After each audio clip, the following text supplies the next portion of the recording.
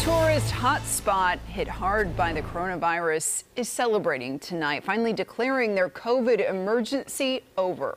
South Lake Tahoe was overwhelmed by COVID cases, and with no major hospital in that area, they struggled to control the virus. But tonight they say their long-lasting nightmare is officially over. CBS 13's Laura Hafley spoke to local officials reflecting on the last 3 years and what's ahead. When COVID hit California, cities and hospital systems were overwhelmed. The COVID-19 pandemic was a real shock. South Lake Tahoe struggled to keep case counts low.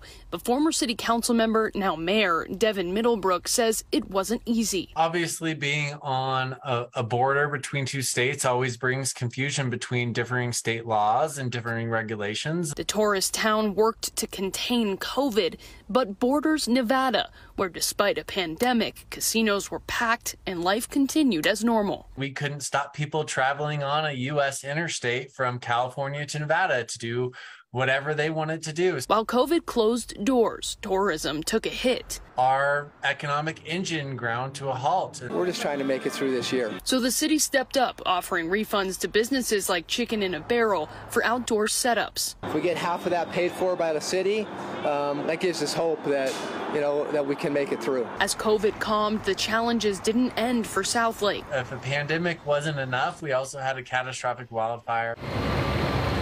Through all of that, our community has really stepped up and weathered the storm. Now, the city, recognized nationwide for its efforts fighting COVID-19, has finally caught a break.